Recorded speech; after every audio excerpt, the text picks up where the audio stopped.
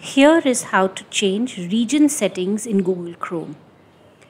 Now, when you are searching for things such as newspapers, articles, or just general news, the first thing that comes up tends to be based on the region that you are from. So over here you can see that when I've looked for newspapers, I'm getting most of the Indian newspapers.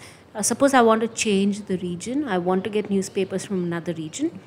I need to go to the quick settings that we have over here on the side, and I will go for more settings because I can't see the settings I want over here. Other settings, language and region. Now if I go to results of the region and go to current region, I can change the region of my choice. So let's say I'm going to Argentina now. I'm going to confirm that. Now when I open another Google Chrome and I type newspapers,